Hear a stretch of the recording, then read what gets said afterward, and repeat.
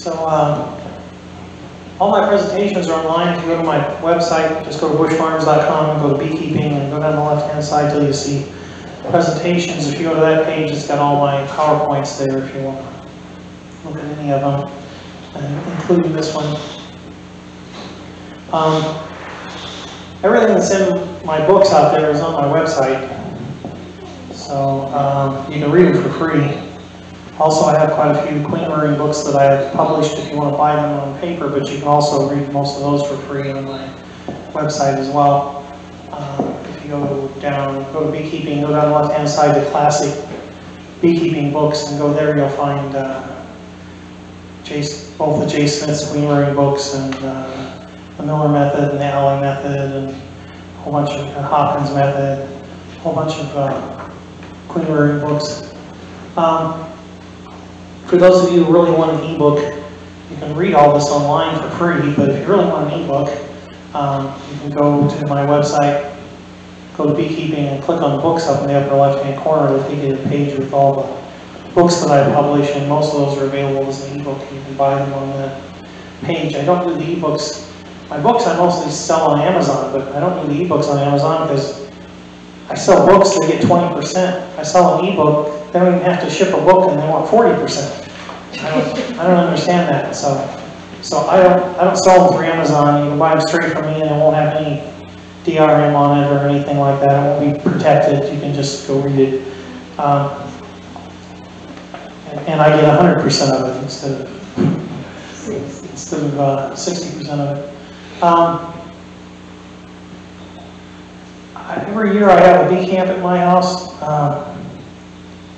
I didn't want to leave people out because I couldn't afford it, so I actually have the week before bee camp is work week, and if you come to work week, you can earn a week at camp and come to camp for free.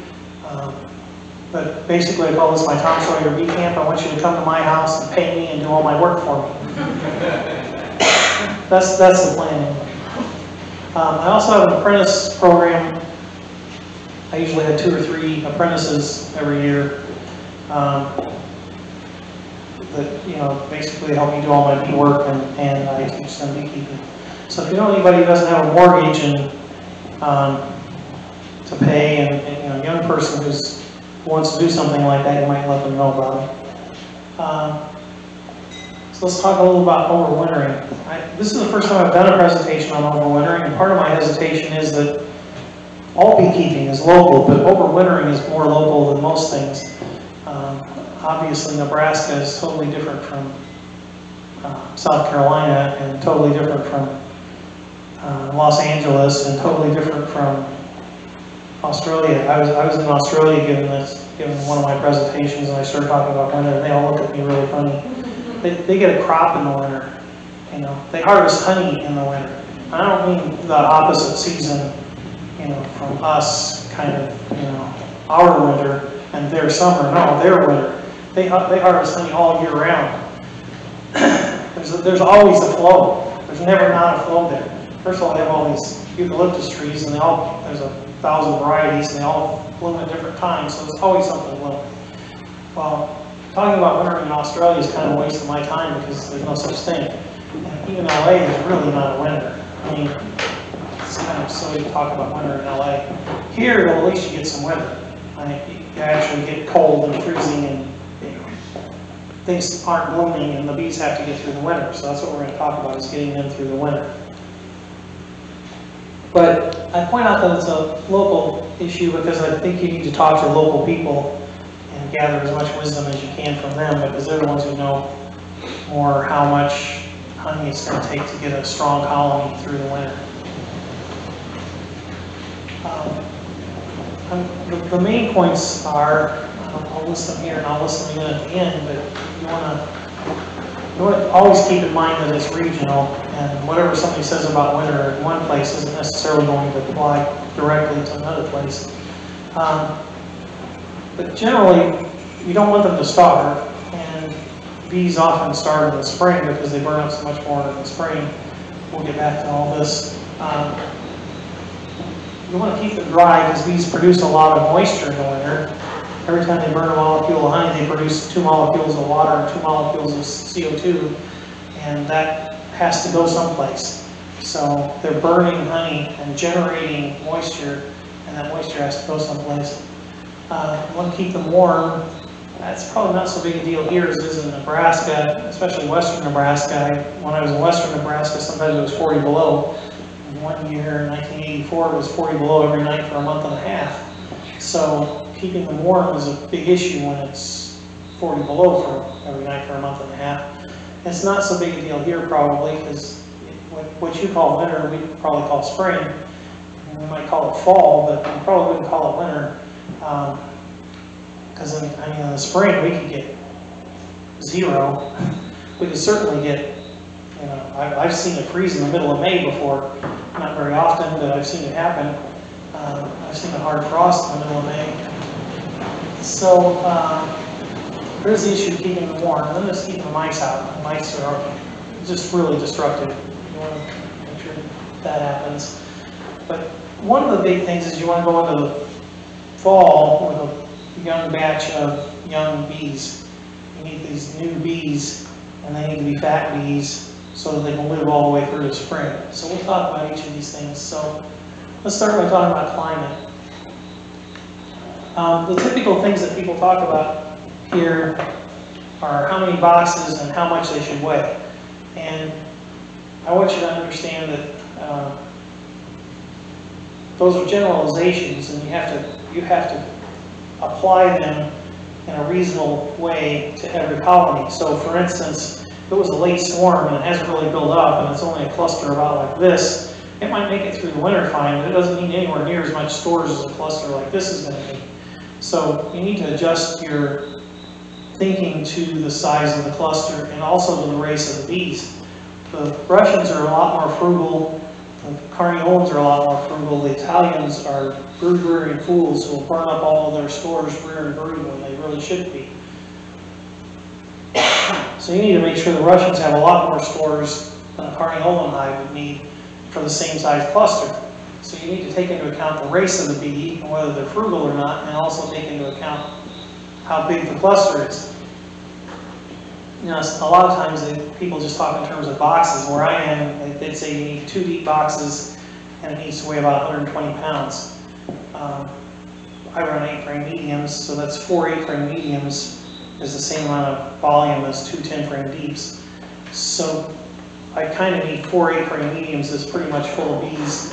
The bees are clustered somewhere. It's not full of honey where they're clustered, but the rest of it should be fairly reasonably full of honey. And about that size for a Italian cluster like this going into winter with Italian bees. But I'd make adjustments on that. If they were Carniolans, they'll probably go into winter about this cluster, and they probably don't need but 3 boxes. But they probably don't need to weigh more than 100 pounds instead of 120. But I guess what I'm saying is you need to not only adjust it for your climate, but adjust it for the race of bees and adjust it for the size of the cluster. If you're going to experiment with wintering, and especially if it's going to require special equipment like making candy boards or something like that, I suggest you do any kind of experiments in bees on a small scale, see how it works before you scale it up. I've often made the mistake, and I've read where C.C. Miller says the same thing and Jay Smith says the same thing. I thought this was a brilliant idea, so they built 100 of these things, and then they ended up burning them in the wood stove because it just didn't work out. You really want to do your experiments on a small scale and make sure they work, tweak them a little bit, and when you get them where they're really working well, then scale them up. I'd suggest you do that on anything you're doing on bees. Also, even if you're just changing your management, not just necessarily building equipment, especially if you're building equipment, but even management, if I'm going to try something new, I might just try it on 4 or 5 hives and not on every hive until I see how it's going to work out, because you could be wrong. You often are. The bees often have totally different ideas than you do, and it doesn't turn out the way you pictured it in your head. So you think it's going to work out this way, it doesn't work out that way at all, and then now all your bees are dead and you got a bunch of equipment you don't want. So I try everything on a small scale and then scale it up if you're going to make adjustments. Well, the first issue we talked about on my list there after it being regional was pretty much you don't want them to starve. So I don't necessarily feed my bees, but I do feed them if they need to be fed. So my plan is to manage my bees so I don't need to feed them. So I try to leave them enough honey to get through the winter, but the fall flow is unpredictable, and so sometimes they end up short because the fall flow fails, and then I have to feed them. I'm not afraid to feed them if they need to be fed, but I don't want to feed them if they don't need to be fed. One of the mistakes I think I see all the time is that people say it never hurts to feed them, and that's not true. It can hurt a lot to feed them.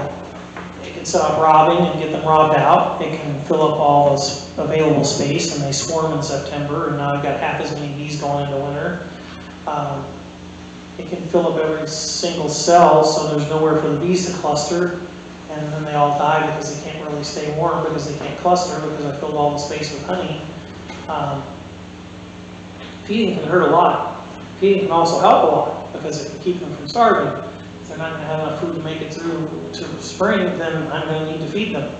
So the better way to look at feeding isn't that you just feed and feed and feed and feed for no reason.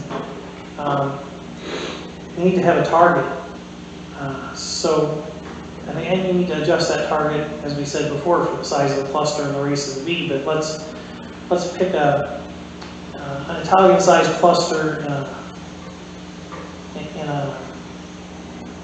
going into winter in a typical colony. In Nebraska, I would need I need the whole hive to weigh about 120 pounds. I don't usually think in terms of how much the honey weighs because I'm hefting the whole hive to decide what it weighs to decide what I need to feed them. So I need it to weigh about 120 pounds. So it doesn't weigh 100. If you lift a hive, and you're lifting the front and the back is resting on the ground, then basically it should feel like it weighs about 60 pounds to weigh 120 pounds. Because you're picking up half of it and the other half's resting on the stand. That should feel like 60 pounds. If it doesn't feel like 60 pounds, I need to feed them more. Now, if you're not good at judging weight, I think I'm pretty good at judging weight, both because I've been doing it with beekeeping all my life, and I pick up lots of 50-pound boxes of nails and lots of 50-pound bags of feeds, so I pretty much know what 50 pounds feels like. And so I think I'm pretty good at judging that. But you can get a scale. You can get a fishing scale that's actually a spring scale, and you can like hook it onto the front. If you don't have a rim you can get under to lift it, you can actually put a screw eye in the front of it and pick it up with that. But if you lift half the hive, it should weigh about 60 pounds in order to weigh 120. Now that's probably not the right number for here. It's probably more like, I don't know, maybe it needs to weigh 100 pounds here. I don't know what it needs to weigh. You need to ask around probably, find out what people tell you here. But my point is you need to have a target. And you shoot for that target, and when you get to that target, you stop. Because if you go over that target, then they've got nowhere to cluster. And if you go over that target, they're liable to swarm on you in September because they don't have any. As soon as the queen has nowhere to lay, you set off a sequence of events that sets off robbing. Because the sequence of events for swarming, because the sequence of events for swarming is you've got a bunch of bees emerging, and they have no job because there's no young brood to take care of.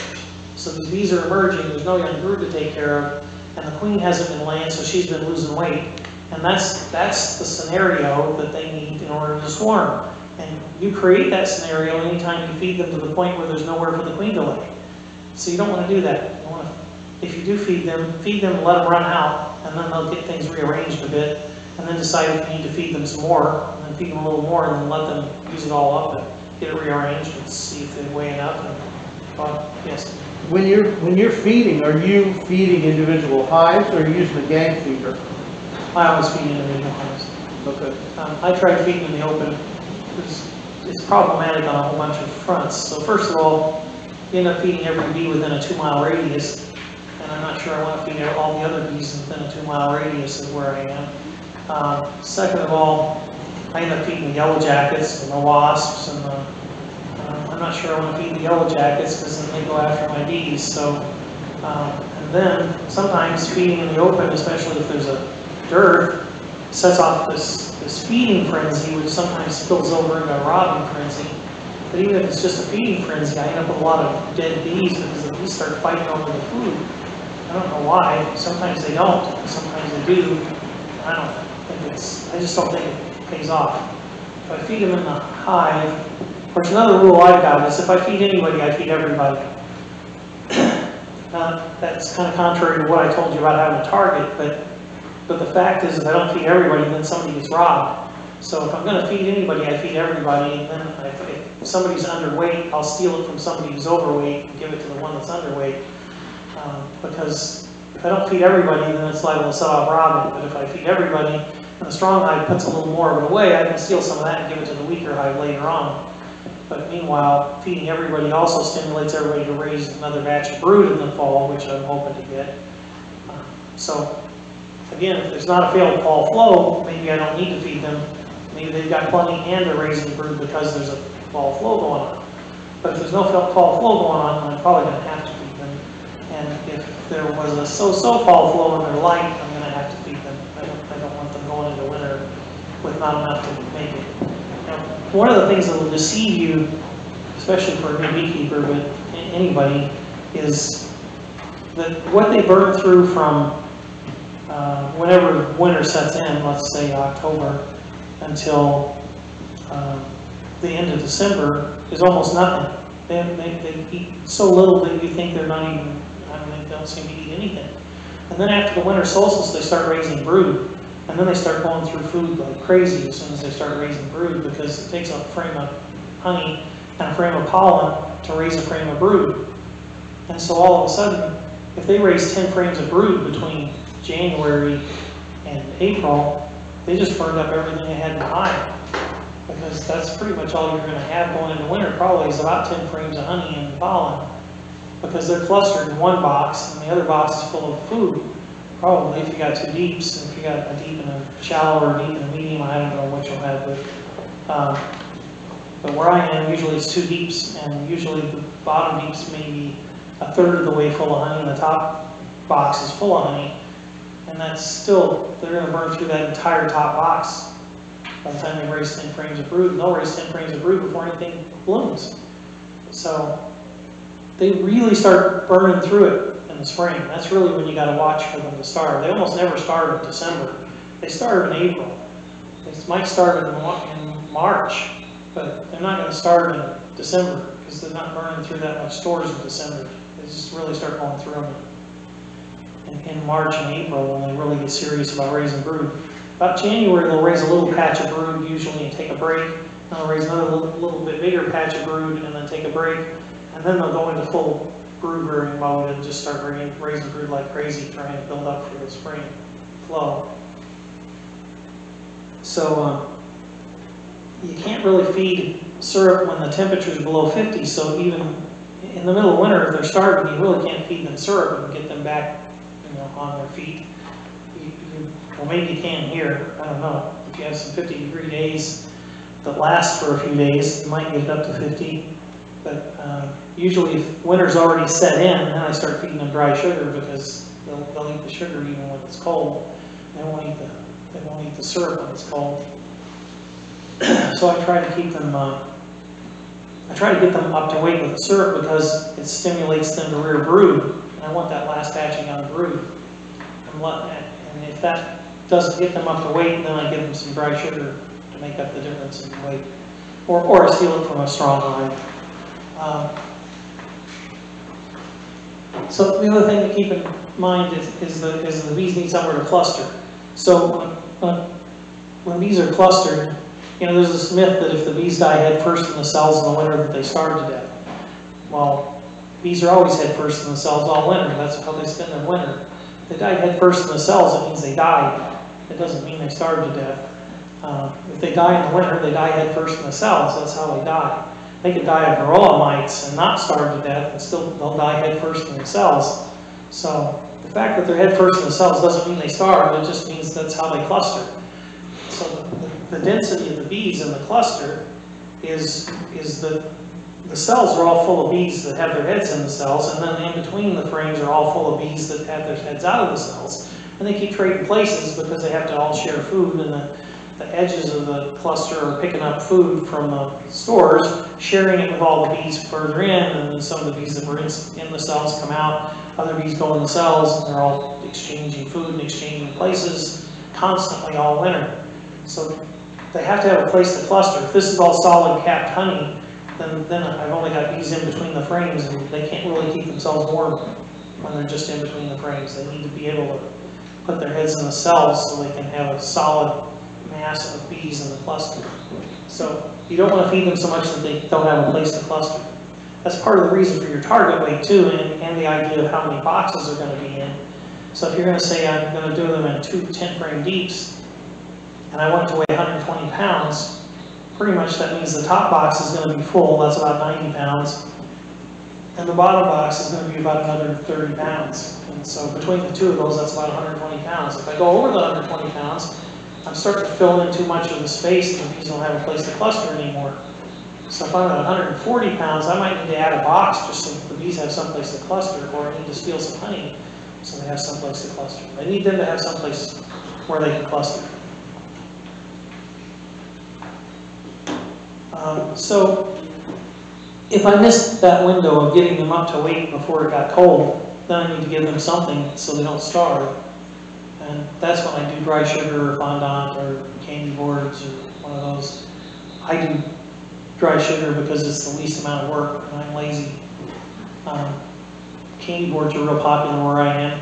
They make a box that's like out of a 1x3, which is like 2.5 inches.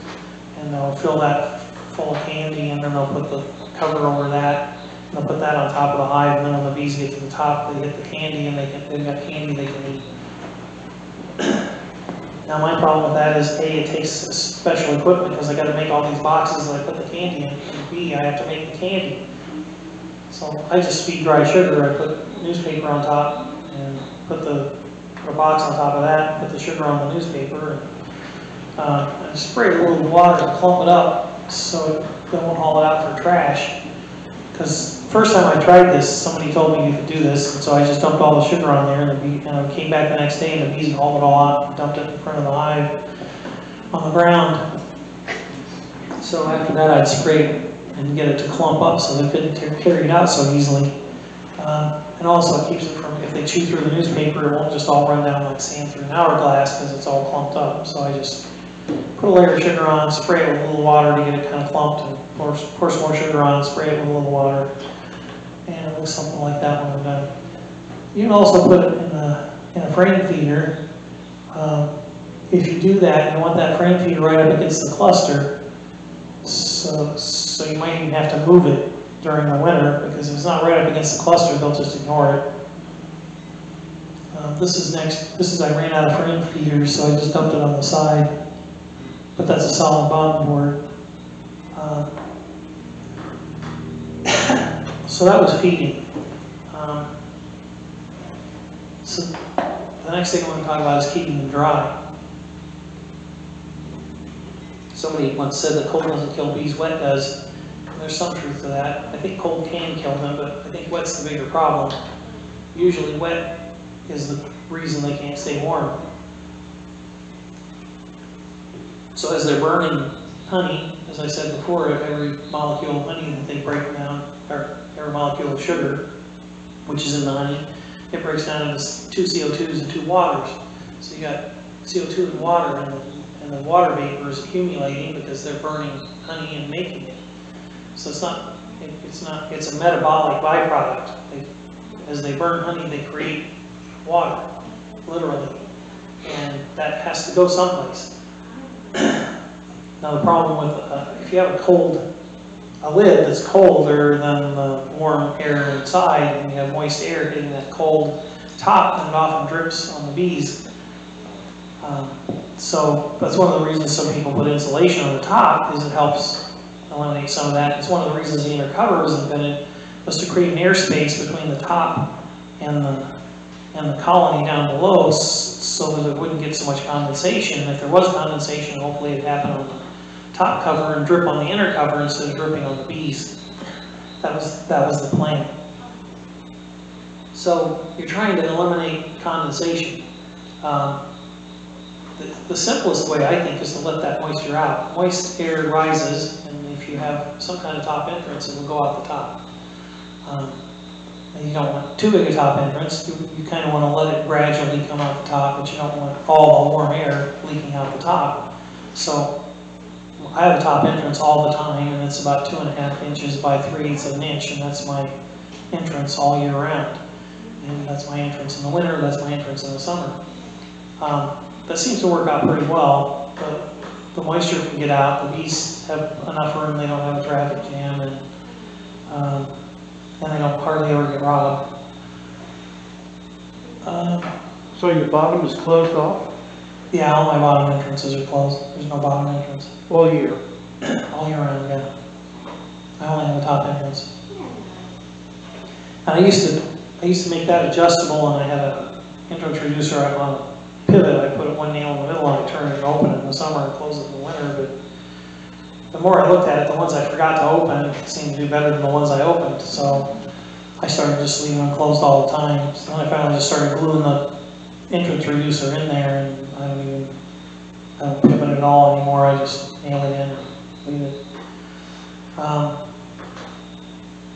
The bees have to control the environment, and in order to control the environment, they need minimal ventilation that they control, as opposed to maximum ventilation they can't control.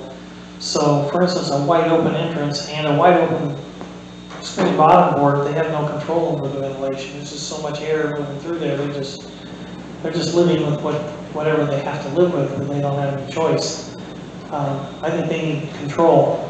Hubert did a bunch of research on ventilation, and he concluded that the bees can actually ventilate a hive better with one entrance than they could with 2 entrances, because they know how to do that. They set up all the bees and circulate the air, and with one entrance that it kind of fits their model of how they do that. With 2 entrances, they'll make do, but they have to work harder at it. If you make even more than that, then you make it even harder for them. I'd like to know the answer to this, but you know, you've got bees bearding. Sometimes if you open up a screen bottom board and open the entrance wide open and get them all to move back inside, and you think you've done them a favor.